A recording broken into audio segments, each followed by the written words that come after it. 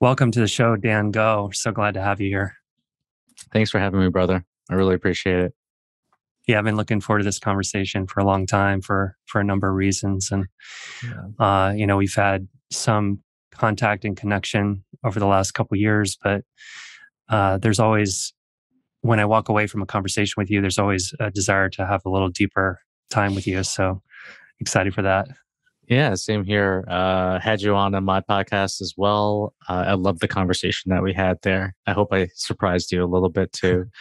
And yeah, over the years, over the past 6 months, you and I have gotten pretty close to each other. So, yeah, man, I've gotten to know you as a new person, and I really appreciate that. Mm, thanks, Dan. Yeah, Yeah. So why don't we let's jump right in to where I think some of our listeners would be really interested to hear about your journey, starting with so I just want to introduce you as an expert in fitness. And also, not just an expert in fitness, but someone who really sees the way fitness fits into. It's funny how fitness, like fit, is the beginning of fitness. I didn't even think Mhm. about that, like how it fits into the puzzle of our lives and wellness in general. Yeah. And so, tell us a little bit about how that came to be a big value for you in your life. How did that Yeah, unfold for you? 100%. So my entire life, I, well, not my entire life. I'll say for my childhood up until the time I was about 20 years old, I was told that I was stupid, lazy, and everything else that falls into that umbrella. And up until that point, I had proven people right based on those assumptions about me. This was both friends and family. And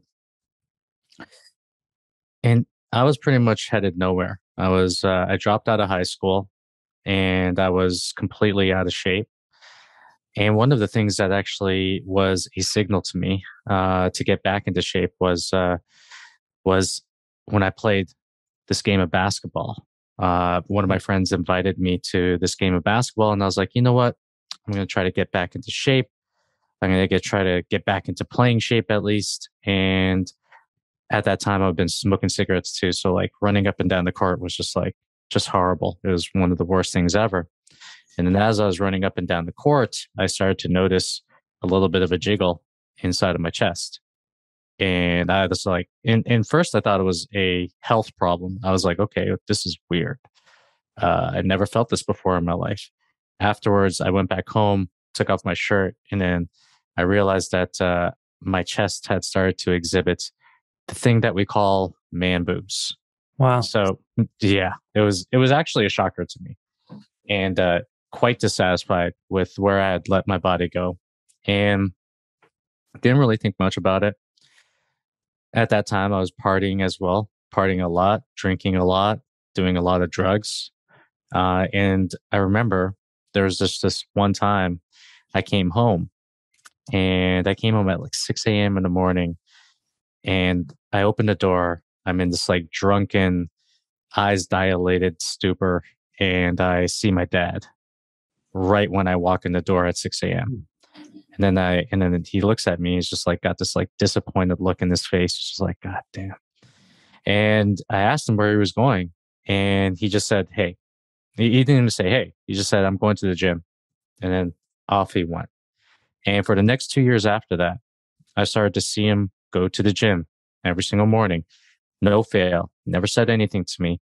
I saw him to get his body healthy. Uh, Again, never told us to eat a certain way. He just did it for himself. And lo and behold, fate comes and my dad ends up, because he's like the star, gym goer, they gave him a 2 month pass to the gym and he actually gives it to my brother. And my brother's just like, it's like everything up until that point. My brother handed me down my clothes, and then afterwards, like, I'm not going to use this. So he actually handed me the 2 month pass. And when I got the 2 month pass to the gym, I said to myself, I was like, you know what? What's the worst that can happen? At this point, I'm just like playing video games all day. I'm just eating a bag of potato chips on the couch. I'm literally doing nothing. What is the worst that can happen for me going to the gym? I'll probably see some attractive women, pretty awesome, right? Yeah. So I end up going to the gym and doing everything horribly inside of the gym. And I do that for about 2 weeks straight. It was literally like this thing to do. I looked at it Mhm. as like, oh, I'm not doing anything. So here's the thing to do. And I end up, I'm in the change room one day and I'm putting on my belt, my belt buckled back. And then I remember distinctly, it's so vivid. I go about 2 notches past my belt line. And I'm just like, what? Wait, what the Mhm. heck? Right? I Mhm. didn't even change the way I was dieting. I wasn't even doing like any like running or anything like that. I was just doing weight training. And it was at that time where I realized that holy crap, this stuff is like pretty awesome. And it wasn't until later on in life, I would say about 2 years of going to the gym, where I started to realize the changes that it was making to my brain, into my psychology, and just the way that I was thinking about myself. I was actually being active. And it wasn't until I looked back 2 years and I was just like, wow, like, look at all this change that I've made. And the little gains that I made inside the gym were gains I was making outside of the gym. And that I would have to say that going to the gym was one of the critical moments of my entire life. Wow. That's beautiful. Thank you for sharing Yeah. that. And I'm struck by the kind of the metaphor that comes up a lot when I think about training is the the psychological gains of um, across the board, just showing up, Yeah. setting goals, um, very patient, day by day, getting there over time. I mean, these are things that apply to so many areas of growth. Yeah. Um, I yeah, agree. interesting. I Wow. agree. And just the metaphor of the gym itself. Like, I can't connect the dots looking back, but just the metaphor of the gym itself, which is like, go to the gym, you show up. That's number one. Like the biggest win is actually just crossing the line and showing up.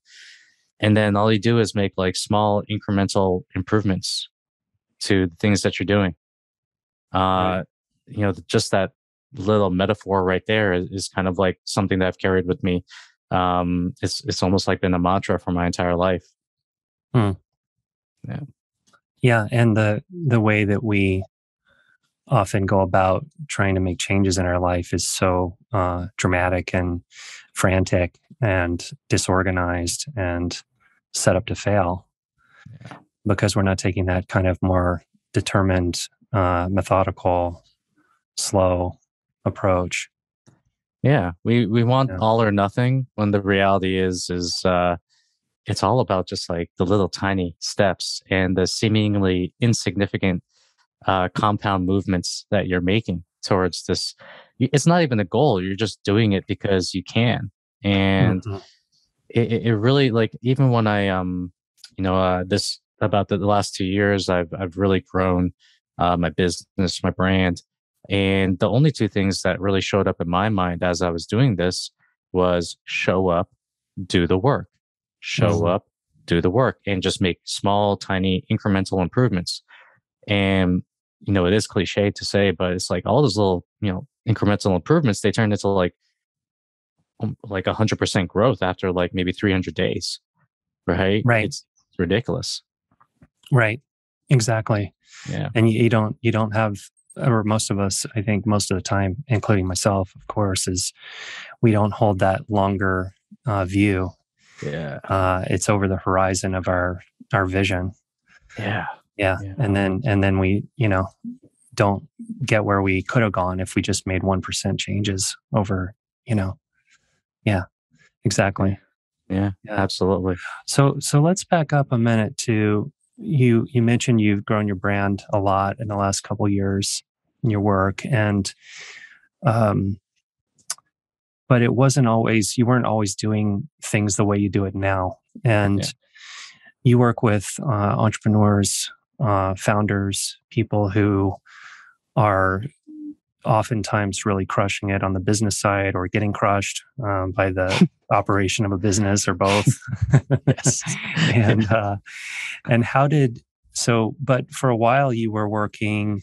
You did you own a gym at one point? I owned Yeah. the gym up until 2018. I owned it for about 11 years. And let's back up just a little bit before that, because before I owned the gym, I was actually working this in the corporation, and it was almost like the pinnacle of my life at that point of working in this corporation, because I was like, okay, cool, I have a steady paycheck, my parents were happy, and it was something that I completely hated with Mhm. my soul. And I couldn't even tell people what I was doing. Like Wow. literally, I couldn't, because like what I was doing first was like collections, which is fine.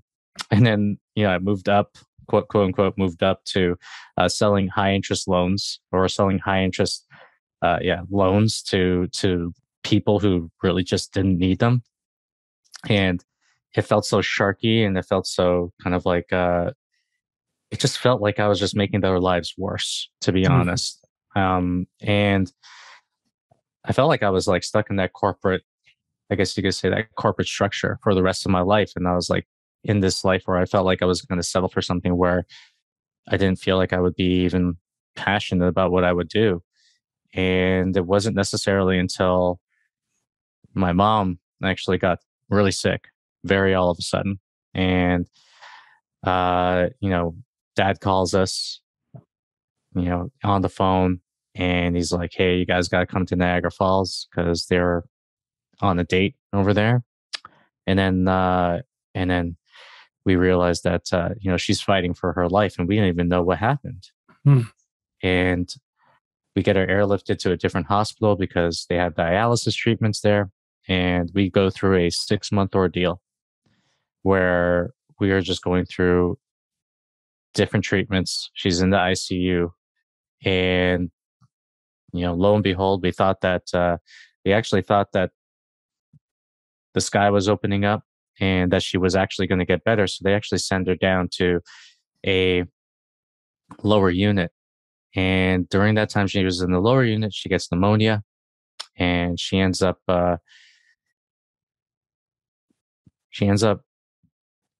not having enough blood to her brain during that entire time, because they weren't necessarily looking after her or keeping an eye on her at that time. Mm. So, long story short, mom passed away, uh, and that was the most crushing blow I've ever experienced in my life. And as with anyone that loses a mother, I was pretty depressed, pretty distraught. And one of the things that I was asking myself, or actually in my mind, about when this whole thing was going on, was actually, there was a voice that came on in my mind. I was just like, this thing can either burn you up, or you can either use it to fuel yourself. So which one are you going to choose?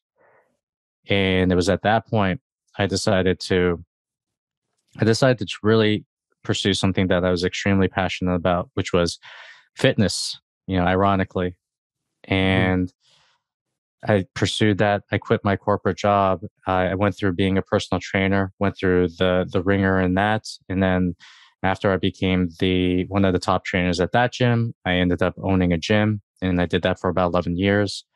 And then afterwards, I sold my gym at about December 2018. And then, that's where I am right now. I'm helping entrepreneurs, founders, high achievers to not only transform their lives, not only transform their bodies, but to also transform their lives through the aspect of fitness and getting their bodies in shape. Mm. Yeah. Yeah. Wow, beautiful. And thanks for sharing that journey with your mom. It sounds really tender and painful for your Yeah. family. And um, wow. And so, at some point, you were working with people. You owned your own gym. You're working with people in the gym. what was your thought process of deciding to focus on founders and entrepreneurs? What was appealing about that to you? Well, after working in the fitness industry for about 17 years and dealing with all walks of people, all people of like every single area of life that I could think of, professional athletes, stay-at-home moms, entrepreneurs, obviously, I asked myself, number one, who are the people I enjoy working with the most? And you and I are actually a part of this particular group of just incredible men, incredible entrepreneurs.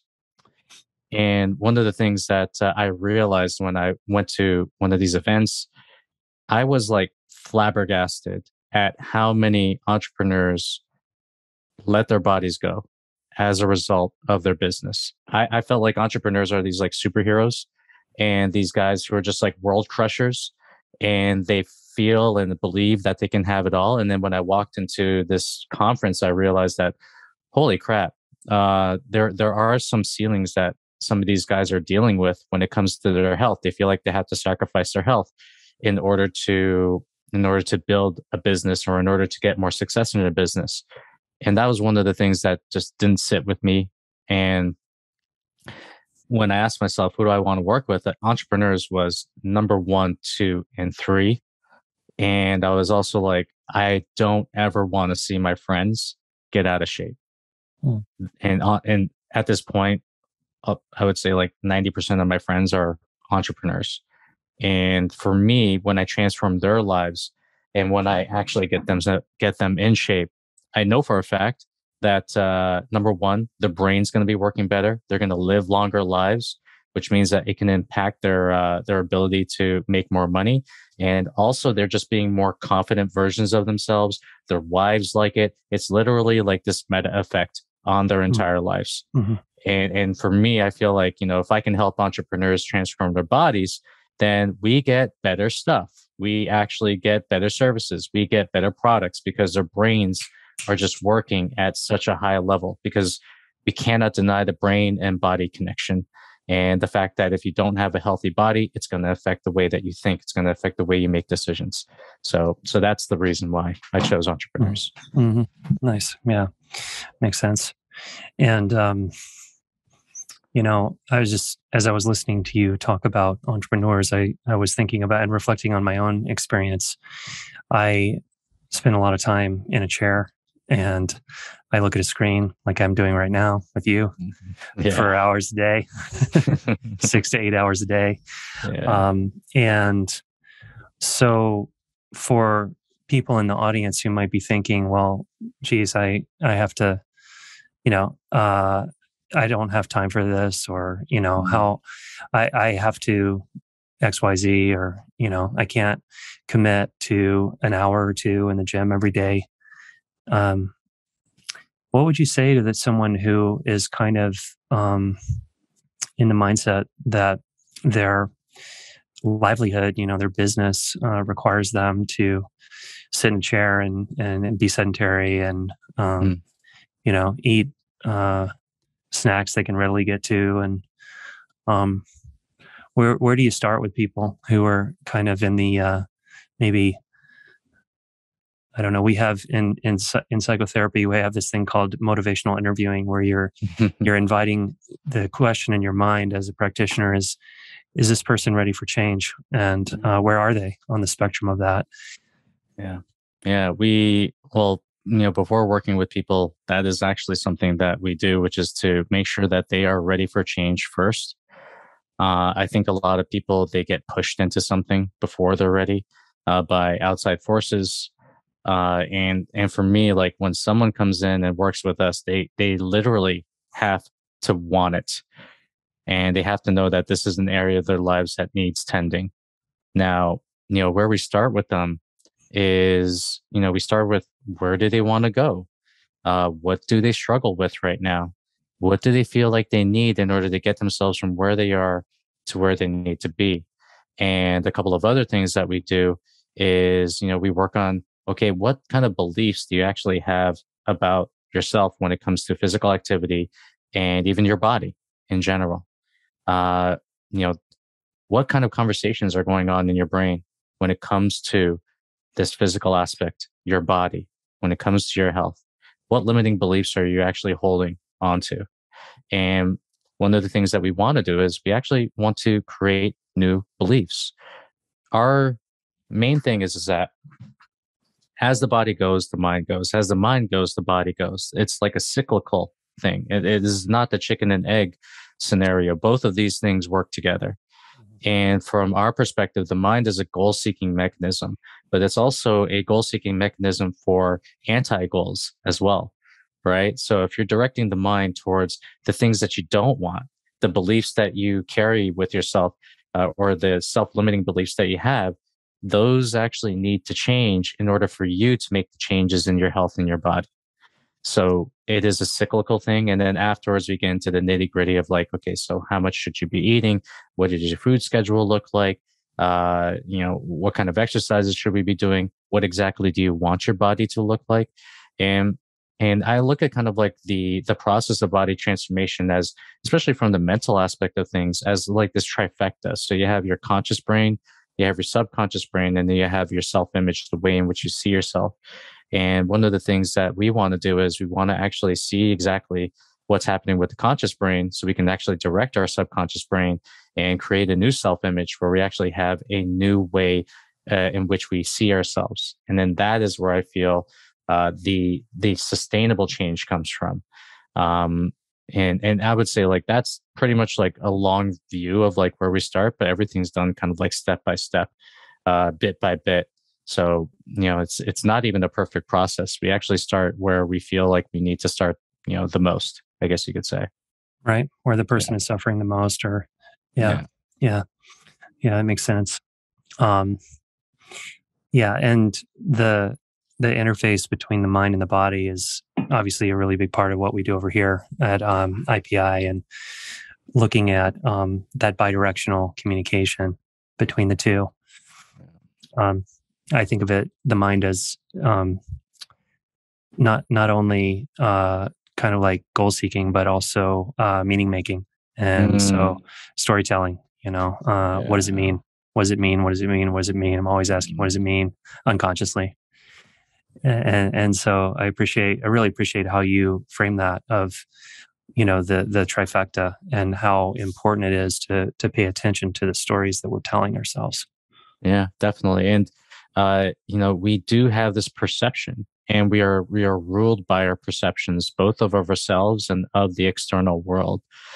And one of the most powerful things that we can do is control our perceptions of ourselves, control our perceptions of the world around us. That's one of the first ways that you actually get back your power when it comes to your health and your body, and just in general for your own worldview in general. So if we can control those perceptions, we can actually change. If we can actually mold our beliefs, not necessarily change them, but mold them towards what we want, then we're actually doing the hard work in front. So when we have to do the nitty gritty stuff, then that stuff, it already happens because it is who you are as a person. It is in line with your beliefs of who you are. Right. Yeah, exactly. And not fighting upstream against the flow of negative beliefs or thought patterns, perceptions. 100%. Yeah. Well, speaking of unconscious mind, I'm excited to talk to you also about how, some of these advanced tools that we have riffed about on your podcast and in our conversations. And I think about advanced tools, I'm talking about psychedelics and psychedelic healing. And I'm really curious, would you be willing to share a little bit more about what led you to go seeking psychedelic sessions for healing for yourself? Yeah, 100%.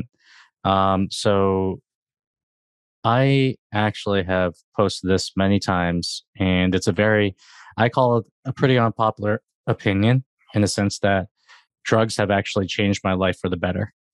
Right. And when people hear that, they're like, oh my God, especially if you like been born in our era, whereas you have like Nancy Reagan and like the whole, the say no to drugs, or the DARE campaigns. But I started off recreationally with psychedelics, taking magic mushrooms or psilocybin, that is, and doing these and actually doing MDMA at like raves when I was, partying like crazy. So I didn't come in with this like fear around psychedelics when I was approached with the idea of therapy. And when I was approached with it, I actually heard of a couple of my friends doing psychedelic therapy with drugs that I've used before in the past. I'm like, dude, that actually sounds pretty freaking cool. Mm. And I remember one of my friends told me that it was as if you were doing um, 7 years of therapy in like 6 hours, and I'm like, sold. And it's like, but there's but I actually went through the process. I was really interested, and when I first went to the process, I was like, okay, let's do psychedelic therapy so I can be more successful at business. That was like my first thought, outcome focused. And Right. I ended up going through the preliminary sessions. Like you just don't like jump on the couch. Um, they got me through. I think it was like 3 sessions with a psychiatrist, I believe. Um, and the very first few sessions, I'm like, we ended up unveiling things about my past that I've never really talked to anyone about before. These were things about uh, situations that were happening with my family, my brother, my father, and the ways in which I perceived those interactions. And then I ended up going into it thinking I'm going to be like, oh, so successful at business. And I'm going to use this to supercharge me. When the reality was, is like, I was holding on to some deep seated resentment towards the way that I was raised. Because I came from a family of, I was a latchkey kid. My Mm-hmm. family were immigrants and they worked their asses off. They worked 12 to 24-hour days. They owned a printing shop. We were raised, or I was raised by my second oldest brother. And Okay. and he's just 2 years older than me. And you know what? Like, brothers who are 2 years older than you probably don't know how to raise you as a child. Right. Or even if they do know. Yeah, like, he'll probably need therapy or something. Like, I don't know, but Yeah. so like the way in which I was raised, let's just say by my brother, I carried and harbored some deep-seated resentment towards him Mm-hmm. because obviously he's not a parent, but he would get his way in ways in which he felt were the ways he could get his way, if that makes any Yeah. sense. It totally I would, makes sense. yeah, and I would be, I'll put it out there, like I was bullied, as a Yeah. kid, both like physically and emotionally by my brother. And I remember going into these sessions and talking about these things, and I'm like, wow, I really did not realize that I had this shit in me in the first place. Because when you grow up, you see your brother and your dad, and you're like, hunky dory, and everything is like normal. But the reality is that um, if you don't really go back and this is actually one of the reasons I was addicted to marijuana, most likely, because I needed a way to numb the way I was feeling Yeah. in those types of situations. So I end up going through the process of doing these sessions, and then I go into the actual therapy session, and it turned out to be like one of the most vivid experiences of my entire life. Hmm. And um, What medicine were you working with? Or MDMA primarily. okay. Yeah. Yeah, Yeah. MDMA. Um, and I remember going into that session, and literally I was taking myself through the entire session. It's literally like the therapists were just sitting there, and I was taking myself through this entire journey. And I remember, just listening to me narrating this journey after I had done this, and it was just surreal. Mm. And while I was going through this whole thing, there were a number of things that like came up for me. So one of them was letting go of my mom. Um, I had still held on to her, and I had still wanted her to, I was still almost like wanting to hold on to her and wanting to hold on to, you know, just the fact that I just wanted to be with her. Yeah. And I remember going through this session and having and literally going through like a process where I was just letting my mom just float away Mm. and allowing that to happen. And there's also something else that happened. Oh, sorry, go ahead. What I'm were you saying? curious. Yeah, Yeah. thanks. I was just wondering about in that moment of watching your mother float away in this session, what was the feeling that you were experiencing there? To let her go, So to like acceptance. acceptance, Mm, and to let her go, and to just accept the fact that she's gone. mhm. So And there yeah, wasn't like a struggle or a fight in you of trying to hold on as she was floating away. uh, I I think when you're well, when I look back to that, I mean, there's no struggle of me wanting to keep her there. Mhm. There was zero struggle, but it was more so like, do I have to? Mm, You know, yeah, do I really have to? yeah. Yeah. And Mm, and then and then it was like this conversation between the both of us to allow her to, you know, to go off into the light, so to speak. mm. Yeah. Beautiful. Yeah. Yeah. And I remember some other lessons that, that came up during that time. I feel like the process of MDMA is very compassionate. It's very forgiving. Mm, Um, and it also lets you see it lets you see the other side of things as well. mhm, So the things that I came up with in regards to like my dad and my brother, was the fact that they did the best with what they had, with what they mhm. learned. Like You could see that I with could the see support that. of the MDMA. Yeah. Yeah, like my dad taught my brother, and my brother had those tools. Those are the only tools he had. Yeah. The tools that I have right now are not the tools that my dad had. And Yeah. when he came to Canada, he had $0 in his bank account. He had to like Mm, hustle, and yeah. he wanted us to survive, Yeah. right? And he did all he could. So Yeah. so it was just coming to terms with that and seeing it from the other angle of things, which Yeah. allowed me to kind of like release a little bit of or a lot of like resentment I had towards how I was raised. And the best part was uh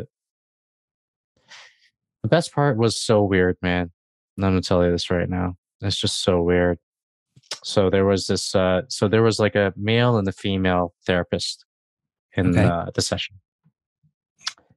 And then during that entire session, I ended up seeing this, I think it was like a 5 or 7 year old version of me. Hmm. I was just like, he was just like wounded inside of this cocoon. I don't even know Mhm. how to explain it. And then thankfully, I mean, the female therapist was kind of like leading me through this as I was narrating it. And it was like, hey, so what do you want to do with this guy?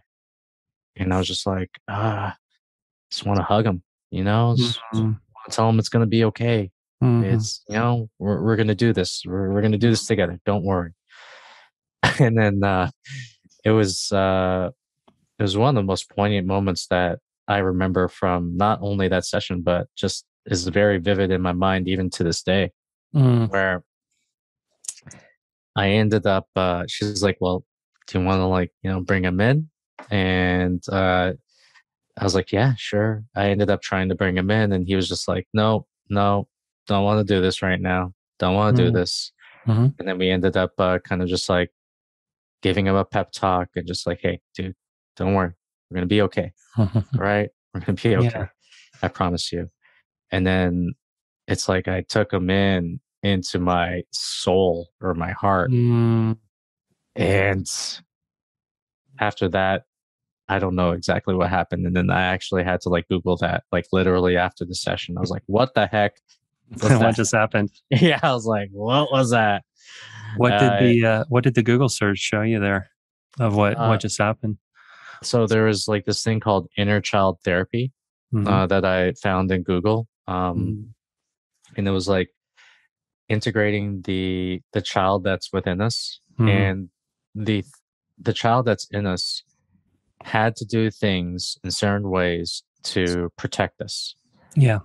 But those ways don't necessarily work anymore as we're adults. Right. And me coming from like a background of like being physically and emotionally abused, I had to do certain things, like maybe like, smoking marijuana every single day or whatever it Hmm. is Right. to protect me Yeah. and to numb the way I was feeling. I really think like even like smoking marijuana every day, like this again, like I think that kind of saved me a little bit because I don't know if I would have gone crazy. I don't know, but again, it just helped me numb the way that I was feeling. Um, and then it's just the ways in which we protect ourselves are not necessarily the ways that we need to protect ourselves now. Well, Hmm. we have to actually incorporate these emotions. We have to deal with them. We have to face them. We have to face our fears, and we have to face the things that we're trying to stay away from in order to surpass them or in order to integrate them into who we are as people.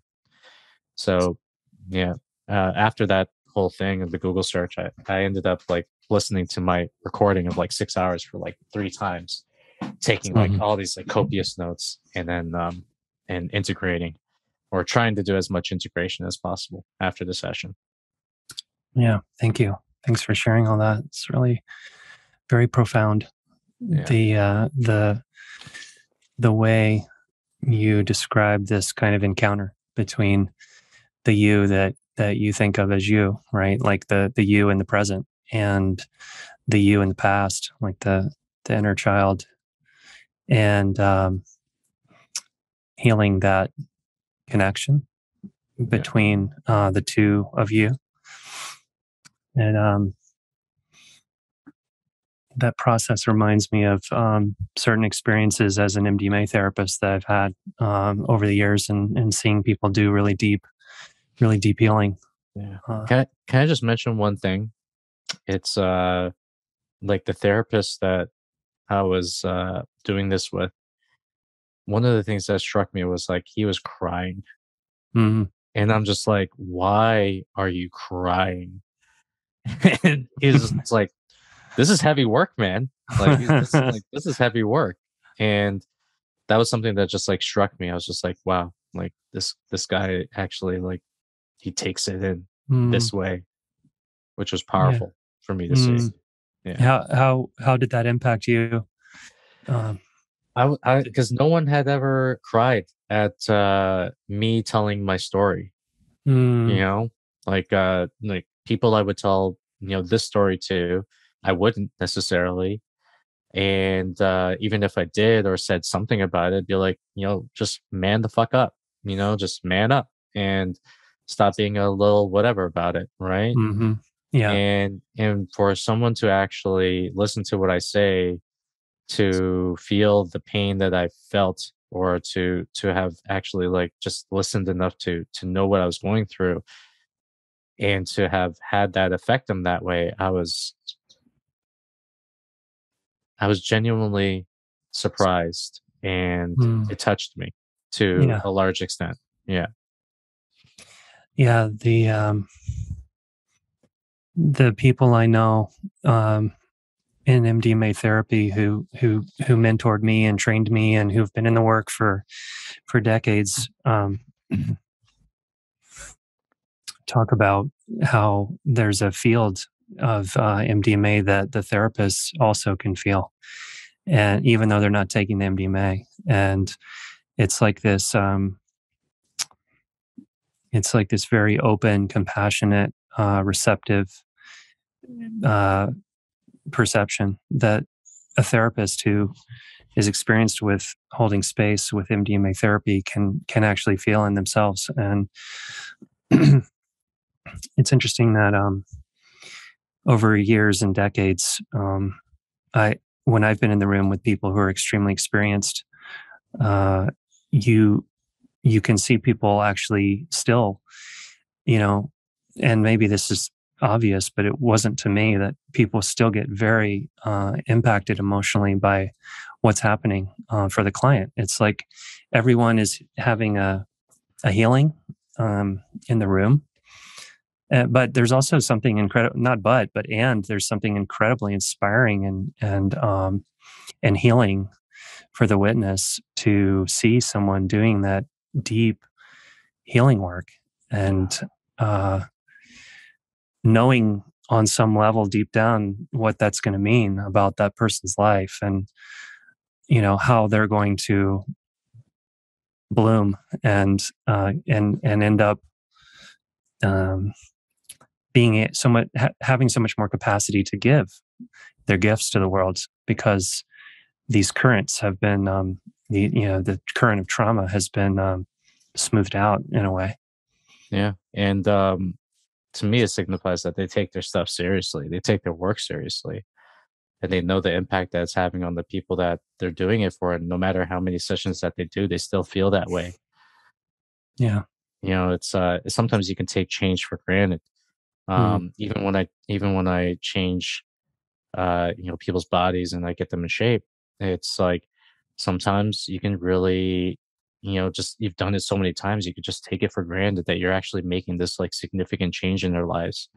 So for me to see the therapist share my pain and to shed a tear for me, that was probably one of the most. I remember. I literally remember. I was like, "Dude, why are you crying, man?" Like, it was like so surprising to me. And then, Mm. and then when I thought about it longer, I was just like, "Wow, um, he takes his work seriously, and he knows what he's doing." Beautiful. Yeah, Yeah. And so this was some years ago that you underwent yeah, this kind of healing. And I mean, just watching your face and how you're describing your experience, it looks like the insights and if you want to call them benefits or the results, are still pretty fresh. yeah. I, th- I believe that this was the point of time in my life where I went from looking at these drugs as something to do recreationally and looking at them as something that could actually be done to make me better, uh, Mm. to to be used in a therapeutic sense. Like I don't use them recreationally anymore. I just like Mm. have no desire whatsoever, and I don't even do it often. But when I do it, I mean it's with intention. Mm. It's being open to the experience and allowing anything that comes forth as a result of that, and to use them as like literal tools, to see them as like a hammer or like a wrench or Mhm. just whatever it is to actually use it to make my life better. um and just to make sure that I don't get to like sucked into the whole, I guess you could say, like the psychonaut experience, and to Mm. give myself time to like literally just in like I call it integrate, but just to like marinate, or to kind of like just like be with the things that I've learned during the times that I've taken these tools. Yeah, there's not enough emphasis on integration, and digestion is Yeah. another one for me, is like just that term, because ripening, uh say marination, same idea, like Mm. the the margin of benefit that can be gained um in some ways is even bigger than the actual 6 hours that you were describing, right? Absolutely. And really Absolutely. missing, I think a lot of people really miss that opportunity. Yeah. I for me, it's like I've seen my own friends kind of go through this, and then one of the things that I've always been wary about is just like going from one like thing to another without giving it time, without Hmm. giving yourself enough time to just like you said, digest it. And I think like sometimes like these things can be used as escapes Yeah. rather Yeah. than as Yeah. tools. Yeah. Yeah. For sure. The psychonaut kind of metaphor you're talking about of going from one peak experience to another, one psychedelic experience to another. Um, I knew I had friends when I was really deep in my healing work with ayahuasca. There were, um, and I was guilty of it myself, of going back for more and more and more ceremony and not, and then I would actually get a message from ayahuasca after a while of, "Hey, what are you doing here? You, you, you haven't even taken. You're not even respecting what I gave you the last time you were here. What are you doing here? Like, Mm. get out of here." Go digest what I gave you before. And that's the hardest work, actually. Like that's Yeah. what I would consider to be the hard work. It's easy to like, I think the easy part is going underneath and going through that journey. The hard part is like taking out your journal and like sitting with yourself for the next Mm. couple of days, next couple of months, next couple of even like whatever it is, and like getting deeper just through your own sober experience. Yeah. Yeah. Yeah, exactly. It's like I don't know if other cultures are different, but I think that the culture that, that we're in, Western culture, North American culture, kind of dominant culture, we we have so much like, and maybe this is also just like human nature, I don't know, but we're so focused on content. We're so focused on what the kind of like blips of things are in the space, that we don't even recognize the field or like what the background is. Mm, And we're constantly, feeding on, consuming more and more content yeah. and like gorging ourselves on content. And then there's no digestion going on. I've heard this term, which is infobesity, right? Nice. Yeah, That's the which is first one like, for me. yeah, and I love it because I mean we have turned into this information society, and even when I talk to like entrepreneurs and they want to get in shape, like they want to do like all the like blood type tests and they want to do this and they want to do that and whatever it is. I'm like, bro, you're not even like sleeping 8 hours right now. Let's like work on that, right? Yeah. Fundamentals. Yeah, let's work Yeah. on the basics first. And the thing is that like because of like we have such free access to information, it's almost like this I guess you could say it's a talent or maybe it's skill to know which information to take in and to sit with it and to apply it until it doesn't serve you anymore and then to go on to the next thing because it's Yeah. so easy for us to like read a book then go on to the next book then go on to the next book without necessarily even like digesting the information that we've learned. Yeah. And we get bored really fast, Oh you god, know? yeah. Yeah. And I remember one time my daughter came to me when she was, I don't know, 11 or 12, and she said, "Dad, I'm so bored." And I said, "Well, I want a full report on boredom. I want you to go Yeah. explore that, get in there, understand it, feel it, vibe it out, Yeah. and come back and report back to me. Like what? I want you to get in there and see, bring that back." The- like we have this like weird relationship with boredom that people will go to the lengths of taking drugs or eating food in order to mask the boredom. When the fact is that being in that space of boredom, it is like you, and Mm, it is sitting with you, yeah. and that is actually the space of awareness and the space of creativity. And I find Yes. that so I have a friend who goes on walks and then he goes on like hour-long walks and he always brings like a podcast with him.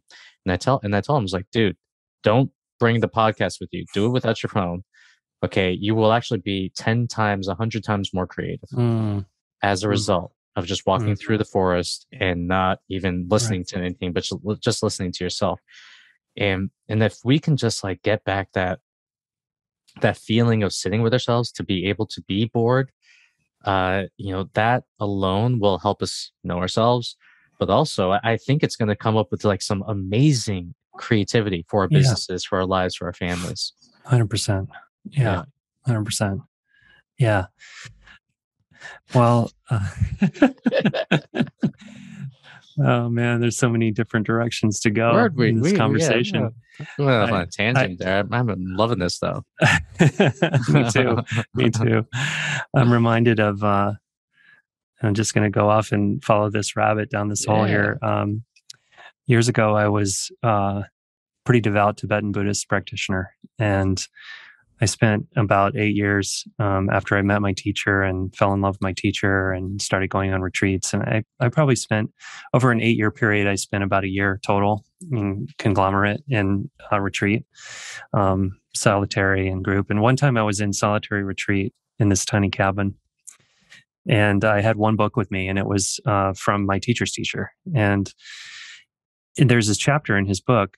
The book is called The Myth of Freedom, and by Trungpa Rinpoche, Chogyam Trungpa.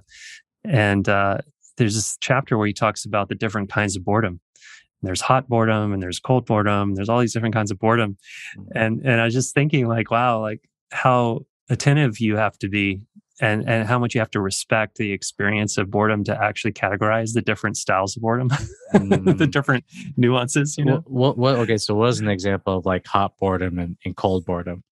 So cold boredom, you're, this is my memory, so I don't know if this Putting is you on the accurate. spot. My memory was that cold boredom is this like almost like sleepy, like it's not interesting boredom.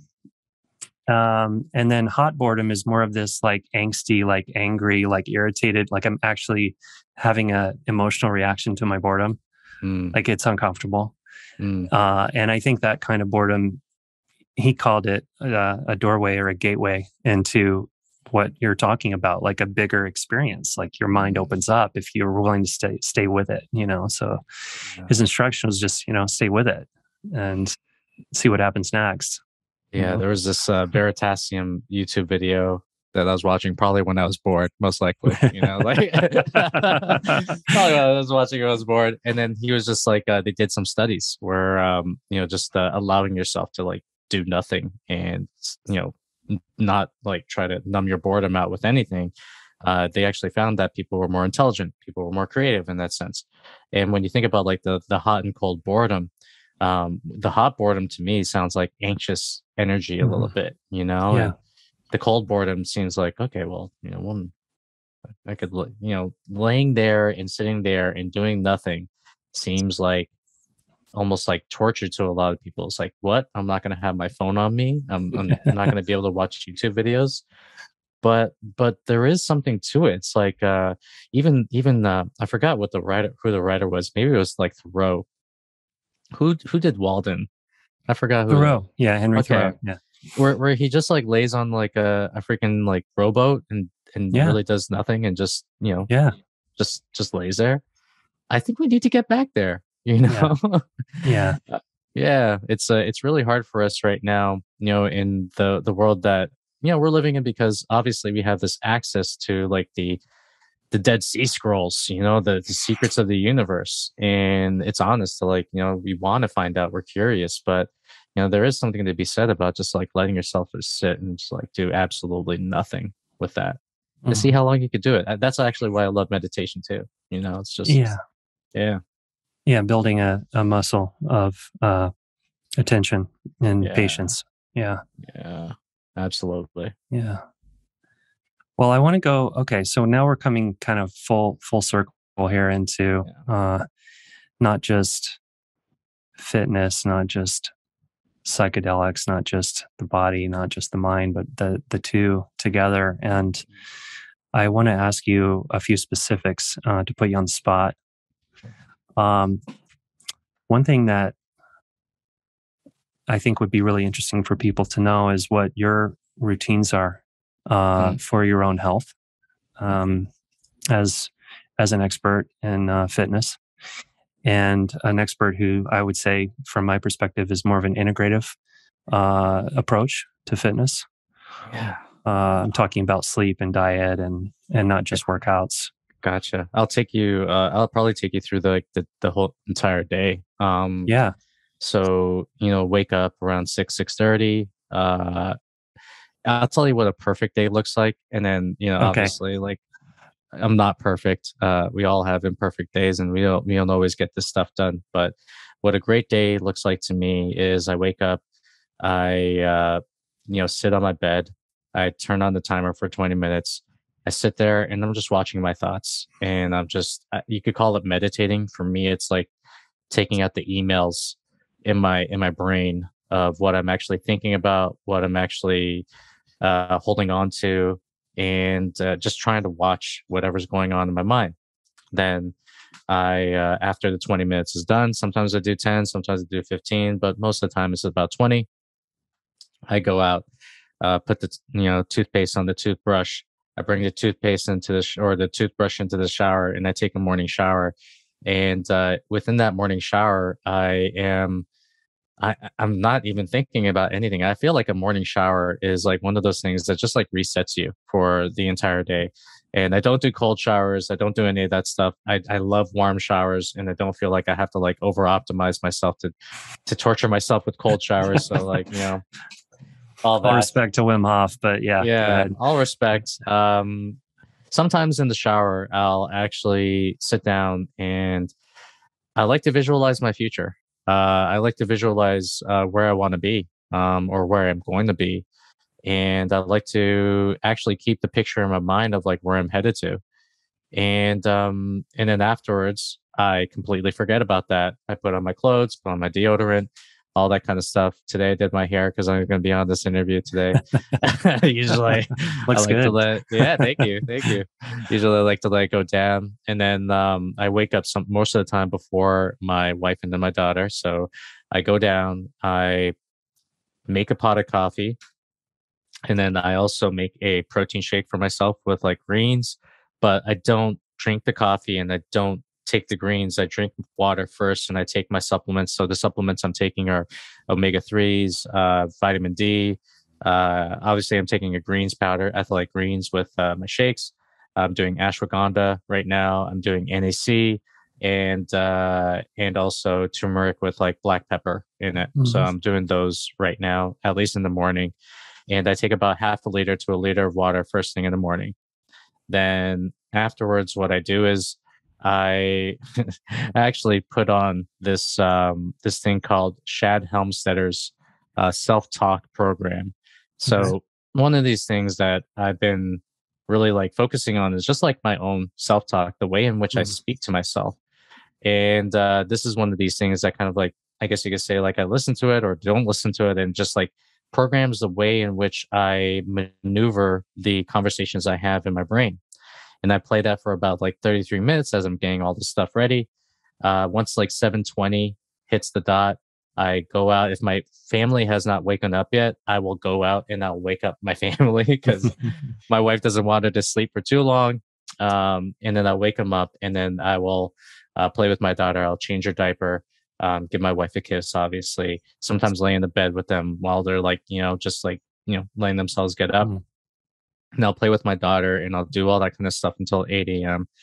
And then 8 a.m., I sit down and I work. I mean, like for me, one of the I'll say like one of the biggest changes to my life that this thing has brought, which is like I've grown a social media following. I've grown on Twitter.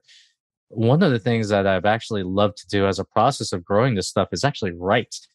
Mm. So writing for Twitter and writing Mm. for my captions on Instagram and all that kind of stuff. I write out the stuff that I'm creating and putting out there into the world.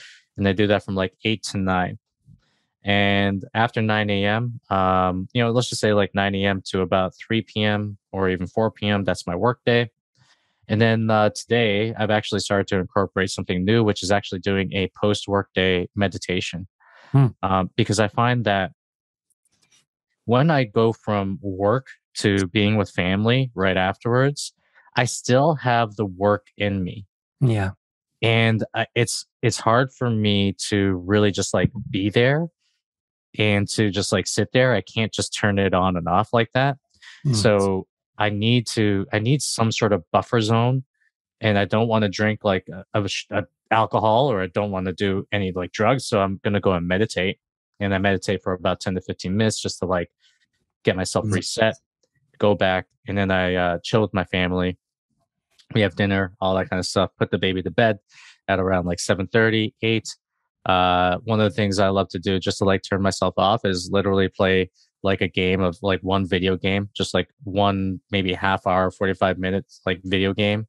I'd rather do that than scroll on social media or scroll on the internet or go on like Netflix. That's just something Mhm. I love to do.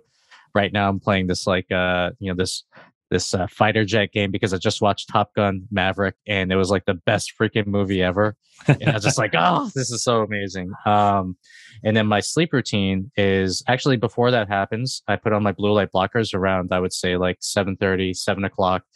And my sleep routine is I drink a chamomile tea and take magnesium glycinate and L-theanine around 8:30.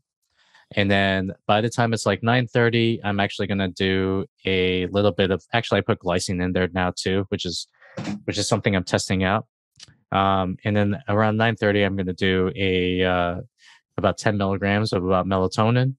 I'm taking off all screens. I'm not looking at screens anymore. I'm spending some time with my wife. And then by 10 p.m., I'm, just hitting the hay and getting ready, or just like going to bed essentially. Oh.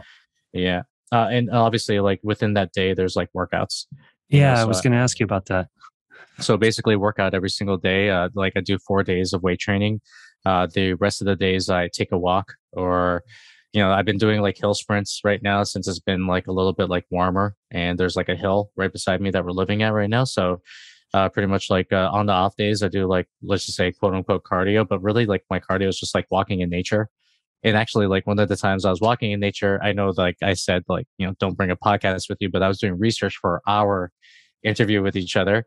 And then I was like listening to that entire like podcast today. I was just like, oh, just kind of going through. I listened to this story that you had about a guy who had actually like had like celiac, Yeah. and then he ended up getting rid of his mental problems because he just like got off of gluten. I thought that was like super cool. But yeah, like I take a walk in pretty much like this. There's this like ravine and in the forest, and I've really gotten into this like concept of forest bathing. Mm-hmm. Yeah. So dude, it is like forest bathing is like one of the coolest things ever. And if you're listening to this, you're like, what the heck is forest bathing? It's literally just going into a forest and being as aware of like everything that you're seeing inside of that forest, and just walking in nature. It's literally just like walking in nature. And that just has this like crazy like reset effect for your body, for your brain, increases creativity. And I do that on the off days. On the other days, I just like work out and, lift weights and do all that kind of Mm-hmm. stuff. So, yeah. So that's kind of like what the routine is right there. Mm. And speaking of forest bathing, something that comes up for me, sort of in connection with that, is grounding, or Yeah. what do people call that? Where you earthing, Yes. where maybe you're walking barefoot, or maybe you aren't wearing rubber shoes.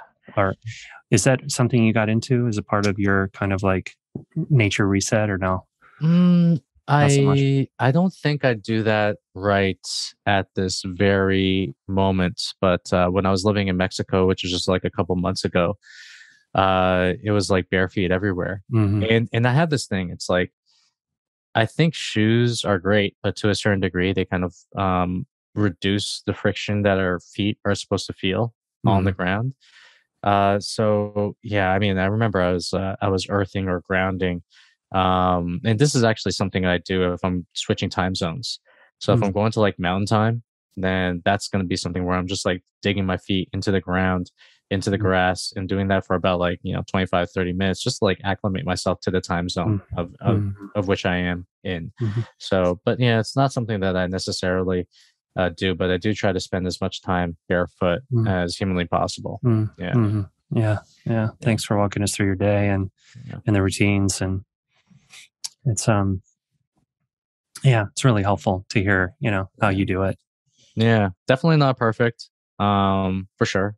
But what I would say is just like, damn, I realized like it's so cool just to fall in love with like the boring consistency of like doing all that kind of stuff. I used to think like this was like boring when I was like a younger kid, and I was like living like a grandpa. I'm like, dude, living like a grandpa is the best, Yeah. There's something really sexy about being boring. Yeah. Yeah. Yeah. Yeah. The routines set you free for Hell sure. yeah. Hell yeah. Yeah. Yeah. Yeah. Wow. Well, we always end our podcasts with I say we because usually Keith is here with me. Yes, sir. But we always ask the same question every time, which is if you could put a statement on a billboard that everyone would see once in their lifetime, what would you want to say to folks? Did I ask you this too? I think you did. Yeah, I and I think you did. damn it, I put you on this now. I'm on the spot. If I were to put anything on a billboard for everyone to see, what would I put there? Only thing that comes to mind is just like get your body in shape. That's it. Just get in shape. Dude, like if you actually take the time to, let's just say, fix your diet, to eat nutrient dense foods, to drink water, filtered water, to get exercise, you would not believe the amount of mental health issues that you can solve as a result of getting yourself healthy and doing just healthy things and being a healthy human being. And this is not to say that you're going to have the need to supersede, therapy or anything like that. But I mean, the mind dictates, or the body dictates the mind to a very large degree. So if you just did healthy things, then, your mind would actually be healthy as a result. So, yeah, man. Yeah. Yeah. Yeah. It's I can't hear that message enough. And the fundamentals, it goes back to what you and I were talking about a few minutes ago of like trying to skip the fundamentals, and I remember back in the day when I was just beginning my journey as a psychiatrist, I had medications and therapy to give people. And as I mentioned on your podcast, I got an hour of nutrition in med school, 1 hour. So I literally posted that today. I I mean, think you crazy. liked it, but dude, I was Crazy. just like, that's nuts. Yeah. That is nuts. Yeah. And Crazy. yeah. Yeah. And so I remember people, coming to my office and, really suffering and, depression, anxiety, whatever, bipolar. And, not, and, probably needing medication, for a period of time. Mhm. But no one ever had really talked to most of them about the fundamentals. Like you can't, whoops, weird. Hey, I wonder, that's interesting timing. Yeah. You turn that off. That's my alarm to snack. That sounded. Oh yeah, I Remember love to that. eat. I love that. That sounded like the house that you're living in. I remember you're having a conversation. Yeah, crickets. Yeah, nice.